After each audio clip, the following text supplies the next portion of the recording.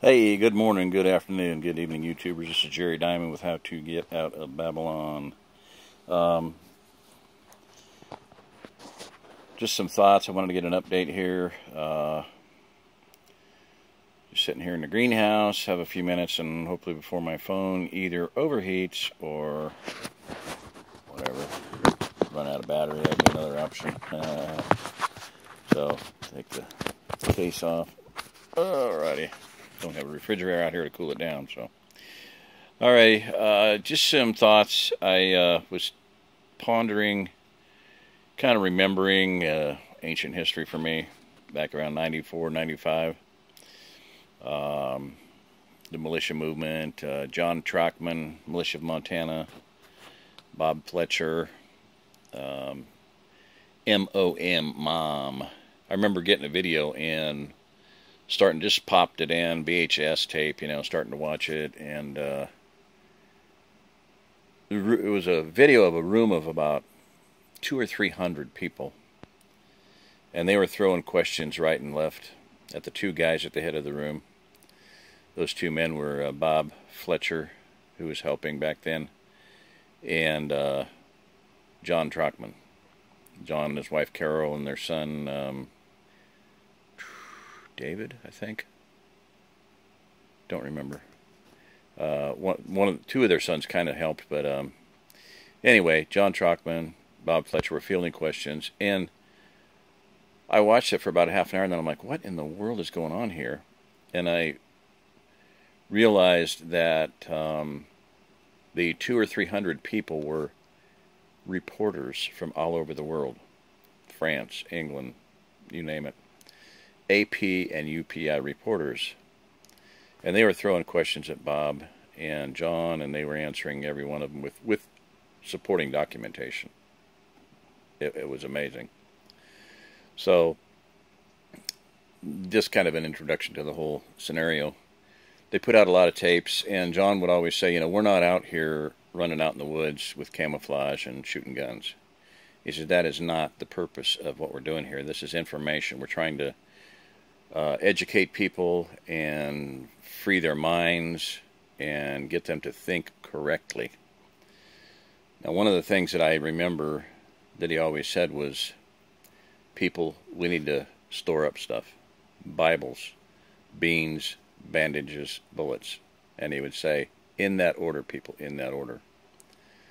In other words, your supreme reliance, your number one prepping preparedness, or whatever you want to call it, survivalist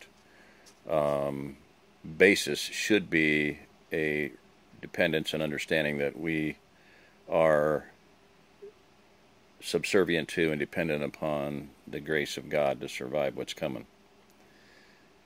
Beans, food, bandages, medical equipment, bullets. Last item on the list. Unfortunately, it's first on everybody's list, almost everybody's. So we need to get away from the thinking that guns are going to save us. They're not. That's just a fallacy, a major fallacy. Another thing that he, and another way to say that, I'll just say that real quick, is, Bible, God,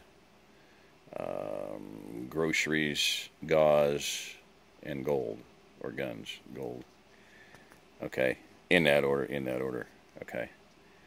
So, another thing that he would say is that if you don't have communications, you don't have anything. If you're not able to stay in touch with reality, with what is going on around you, you're going to be at the mercy of everything that's going on around you. And in other words, another way to say that was, if you have 2 rifles, sell one and get a scanner. Just communications, ham radio, shortwave radio. We need to know what's happening out there in the world,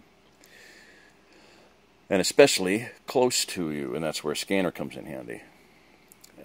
So, another thing that he said was, there are a lot of people doing prepping, and the young people don't really know. They don't have the skills, they don't have the knowledge, they don't have the experience at doing what needs to be done, growing food, starting a fire, building a shelter, whatever it may be. Homesteading, basically, is what we're looking at here.